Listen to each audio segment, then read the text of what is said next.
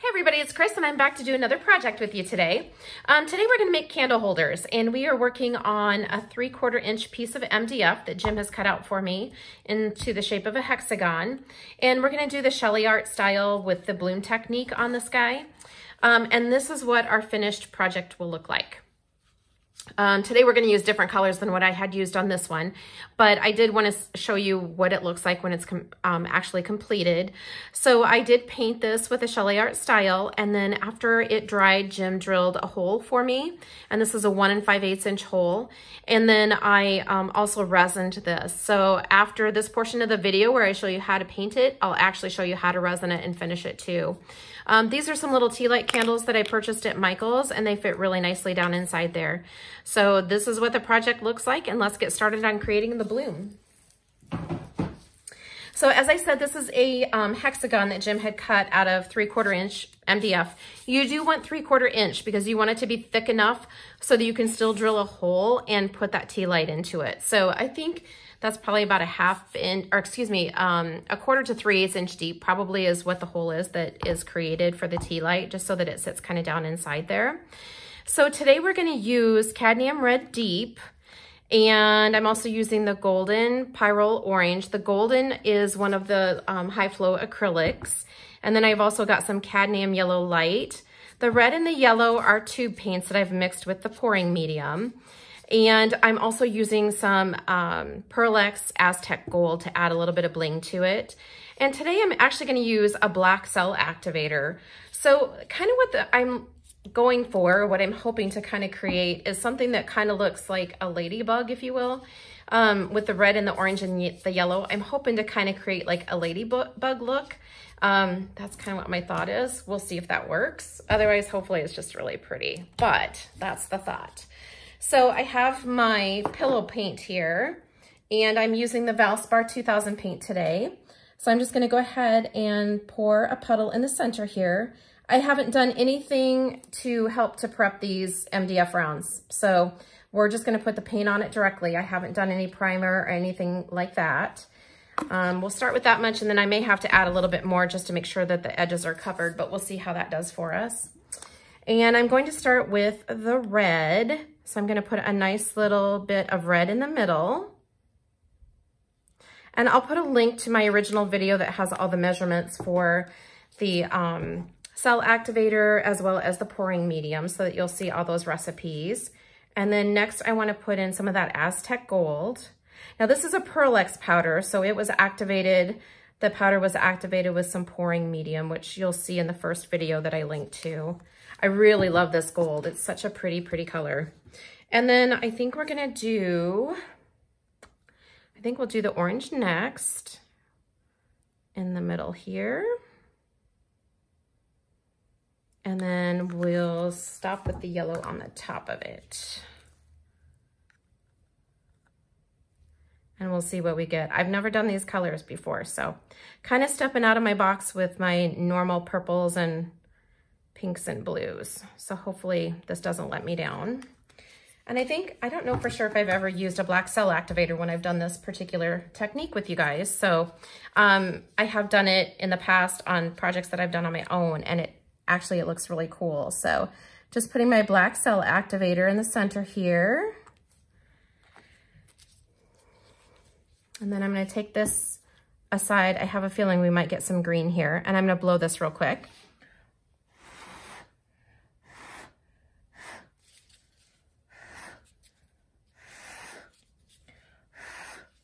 Not sure that it was a good idea to do the black on top of the yellow because I have a feeling we might get a little bit of a green tint. So hopefully it'll be okay. I'm gonna go ahead and pour just a little bit more white on here while that pillow pops back underneath my colors there, because I wanna make sure that I have enough to get around and off of the edges so that the edges are covered nicely. All right. You can see we have some really cool cells there though. And I do have a little bit here that I think I want to blow out just a tiny bit more. I might turn this just so that I can blow it in a direction that's not as pretty.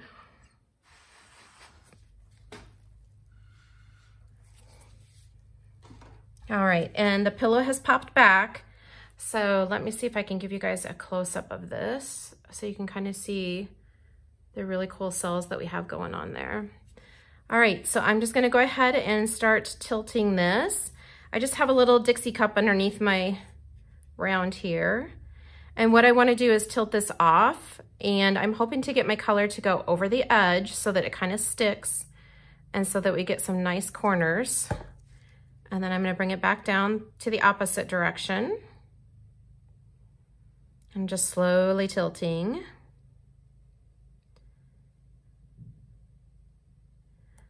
You can see my colors going off of the edges, which is what I wanted. And while I'm down this way, I think I'll go ahead and tilt it off this direction as well.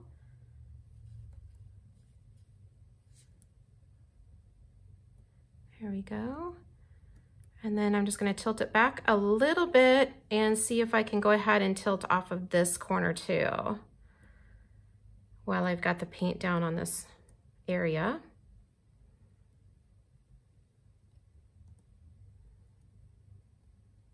There we go. And now I'm just gonna go ahead and let the paint flow down to this side of the candle holder. These are very pretty colors. It is not, it's definitely not ladybug looking, but it's very pretty. May have to work on my ladybug pour, huh? It kind of looks like my orange is not as prevalent. The red is definitely prevalent.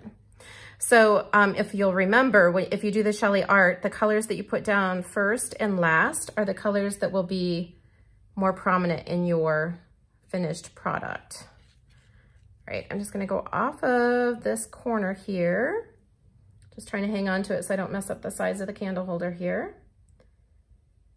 And I wanna make sure that my paint is flowing over the edges. Now, I did not tape the backs of the candle holders because my thought is that once everything is dried, what I'll do is I'll just sand the back sides of these. I think I'm gonna see if I can cover this down here just a tiny bit more and not have quite so much white showing. And I am gonna have to touch up my edges just a little bit, but that's okay. That's what a palette knife is for. Plus this will help cover this one edge over here. So I kind of feel like that orange sort of went to kind of a coral color. It's actually very pretty. Now I'm just gonna go ahead and bring it back and kind of center my design in the center there. And then I will show you how it looks. All right, there we go. Wow, those are really pretty colors. My red definitely went pink, probably because I put it on a white background. I may have to try this on a black background. I think that might look actually kind of cool. All right, guys, so I thought I would show you how this is gonna turn out with the black base on it. And I'm not actually using house paint. I'm using my Flow acrylic from Michaels with my pouring medium mixed into it. But we're gonna use the same colors that we used with the white base and see what a difference it makes, if it really does help kind of keep the colors more accurate, I guess. So starting again with the red and then putting in some of that gold.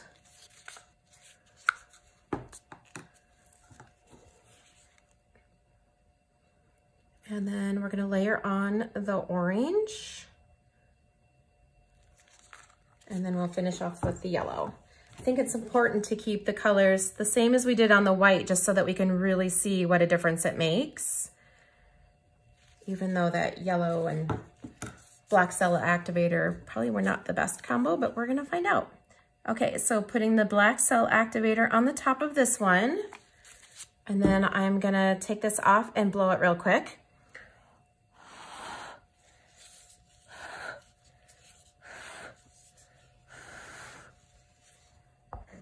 And I can tell that my black paint is a lot thinner. You can see that my my blow kind of blew that black paint right off. I think I kind of want to blow this way just a tiny bit more.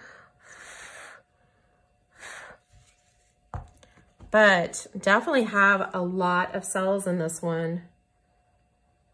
So I'm just gonna let that sit there for a second and see. I can tell that this is kind of dented in a little bit, probably because the paint was so much thinner and I probably blew a little bit too hard since the paint was thinner.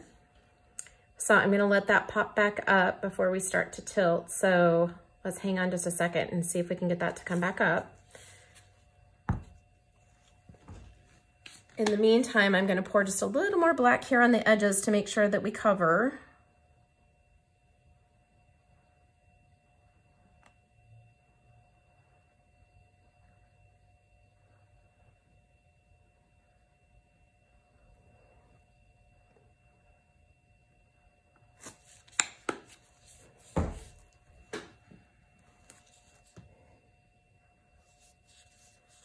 So it definitely has a different look than the white, doesn't it? It's definitely deeper. All right, let's see if this little guy is gonna move for us.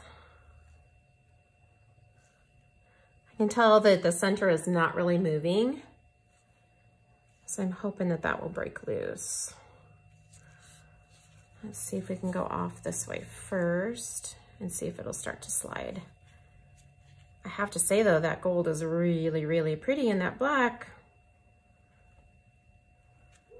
And I think the cells really spread a lot further too with this paint being thinner.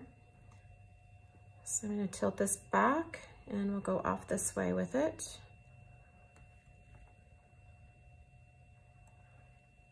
And a little bit further to get the sides covered. There we go. And then I'm gonna kind of come back, tilt down. Now the whole thing is moving for us. Well, I still did not achieve the ladybug, but I have to say that the colors are very pretty together. I kind of like the red and the black and the gold together. That's really a pretty color combo.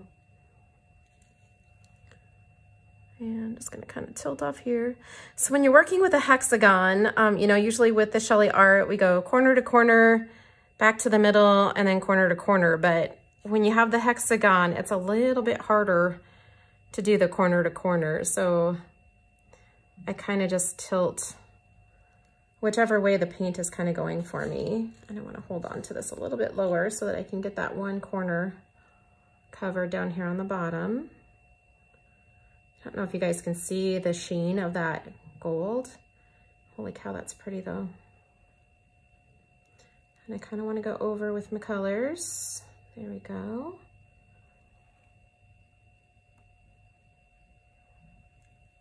And then we'll pull it back towards the middle. Okay, so I have to say, I really like the black background. Holy cow, that's pretty. So I'm just gonna pull this back down a little bit. I think maybe if my paint was the black paint was a little bit thicker, I wonder if my cells would have done a little bit better. Because I feel like my cells kind of got blown out and they're kind of small. But it is very, very pretty colors for sure. I think I definitely want to try some other colors with the black pillow. All right, I kind of want to go down here to this bottom because I don't feel like there's a lot of cells going on down there. And see if I can tilt off some of the color there a little bit. Get a little bit more interest going on that side.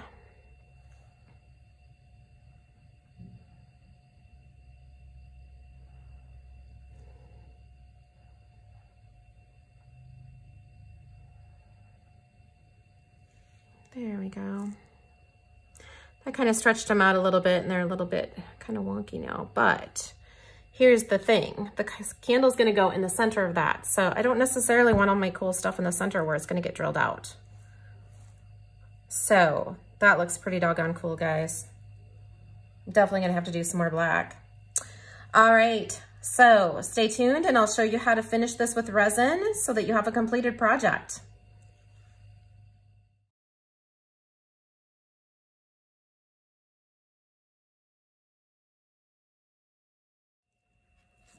Okay, I thought I'd show you guys real quick how I resin the little candle holders.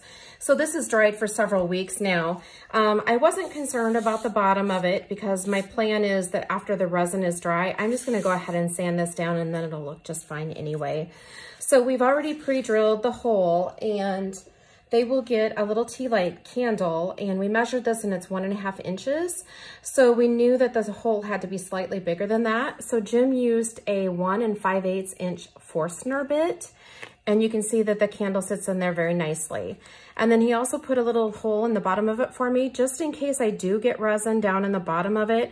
If it does start to pool, hopefully it'll run out of there, or I can take a toothpick and make sure that I clean that area out too. So I'm just gonna set it over one of my little Dixie cups here, just to keep it up off the surface. And then I have my resin already pre-mixed. I'm using the artist resin from Counterculture DIY. It's probably one of my favorite resins to use for projects like this. So they have some other products in different styles of resin, but the artist resin I find is probably my go-to for a lot of different things. So the resin, what the resin will do for this project is it will make it heat safe up to 500 degrees. So I feel a little bit better about giving someone a candle holder if it has resin on it. So I just went ahead and poured some of the resin on there. And now I'm just taking my little popsicle stick and kind of spreading it out because I want a nice even coat. So not only will this make the candle holder heat safe, it will also, it'll add that protective coating to the paint, but it will also bring out that really beautiful shimmery shine that we're looking for it to come bring those little paints back to life that we used in the project. So if you'll remember, when I do the Sheleeart technique, I like to use a lot of the iridescence and the shimmery paints and such like that. So this will really bring those colors and the shimmer back to life again. So I'm just making sure that I have everything coated on the surface. And then I'm just gonna use my finger to run around the sides of it to make sure that I have it evenly coated on the sides too, because that will make it look nice as well. And actually I probably should have done that before I did the top. So let me see if I can get the light reflected in here. You can see there's like some copper right here that just really pops out when you get the light on it. And another good thing too is to look at this in the light, make sure you've got it in a nice light. I like to kind of look down across the top surface of my projects when I'm doing resin, just to make sure that I really do have a nice coating on there. But I'm just gonna use my finger and just go along the sides of it. And this is what I do when I resin my coasters, when I resin Lazy Susans. I just use my finger to kind of glide along the sides of it. And then that way you can kind of feel that it'll be nice and slick, and you know that you have it resined nicely.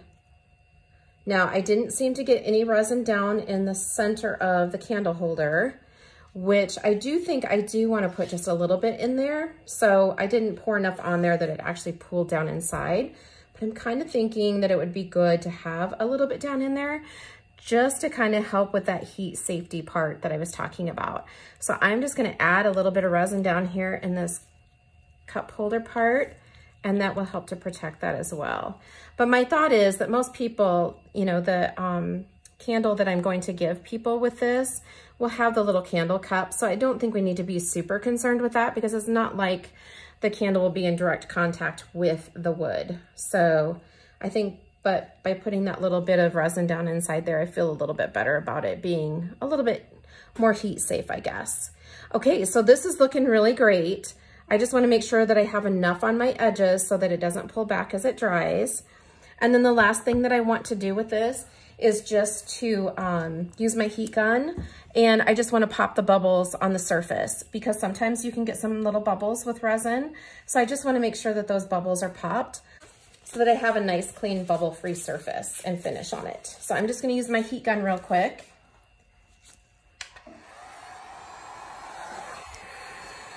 And I'm just going to pop the bubbles.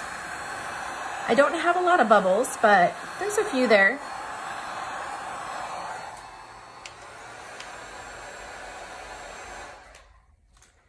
All right, guys, so that finishes up the little candle holder. This will sit aside it'll be dry to the touch in 24 hours. In 72 hours, it will be completely cured and heat safe up to 500 degrees. All right, so that is how we're gonna finish off the candle holders. If you have any questions, please let me know. Thank you so much for watching, and I hope you have a great day. Bye-bye.